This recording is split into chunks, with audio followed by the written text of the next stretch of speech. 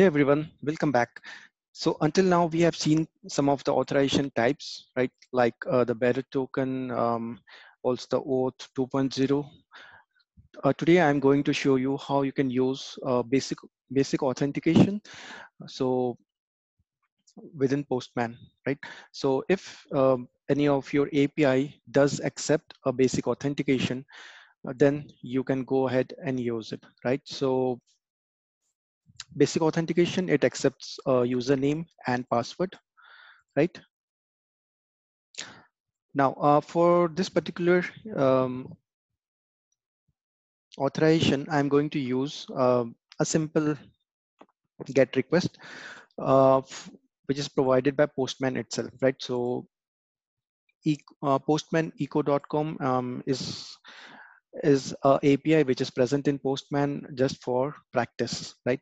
So you can use this different API requests from this API eco.com for practicing different things in Postman. So I'm going to use that.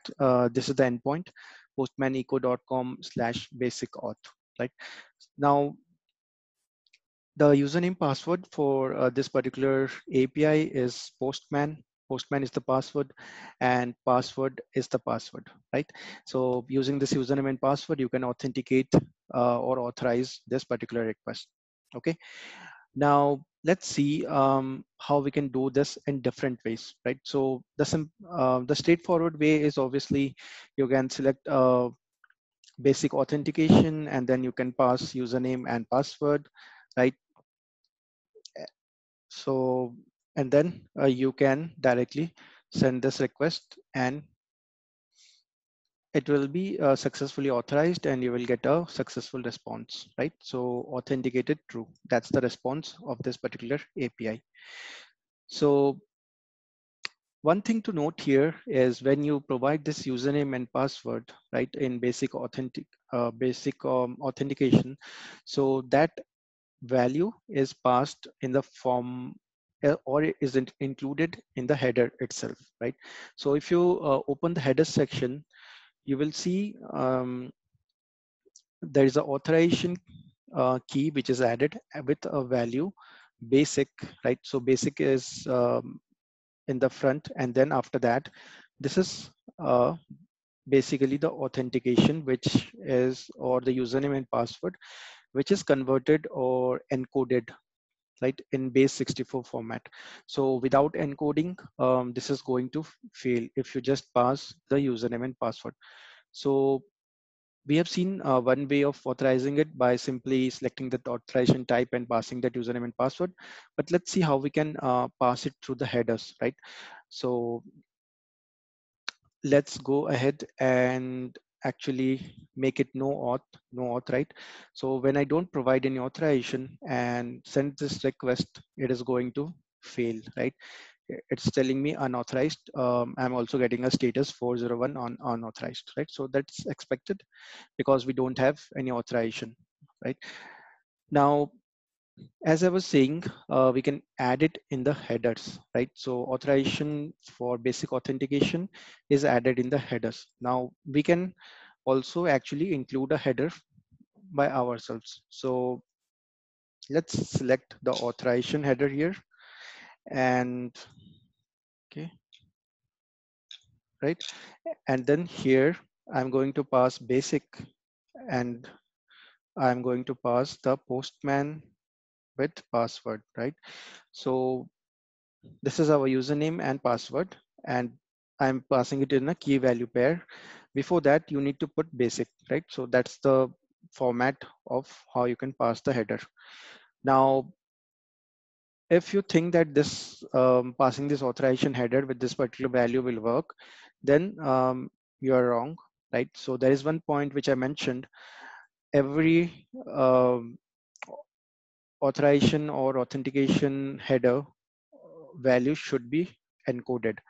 Without encoding, it will reject your request, right? So it won't accept this if you pass it directly like this. You need to encode this particular value. So when we passed it through the Postman authorization, Postman automatically converts or encodes that particular value, right? Whichever the username and password which we pass, Postman automatically encodes it and then sends it in the headers. But if you want to do it in the other way, like you want to encode your value yourself, right? You can actually use one this website, right? base64encode.org, right?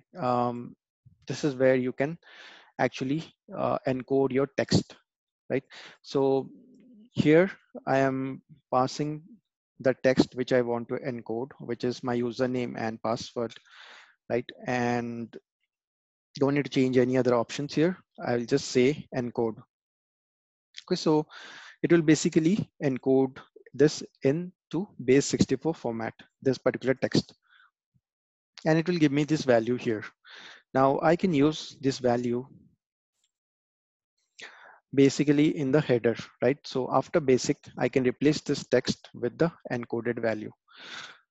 So if we send the request now, it will be successful because we are passing a encoded username and password, not the text username password, right? So the API will accept that. So you can see authenticated is true and status is 200. Okay, so it was successful, right? So these are the two ways you can authorize your API using the basic authentication. So whenever you work with any API which accepts basic authentication, then you can go ahead and use it. That it's a simple way of providing username and password. So nothing much you need to do in order to authorize this particular request. Okay. So that's what I wanted to show you, another authorization type in Postman. I hope you like this video.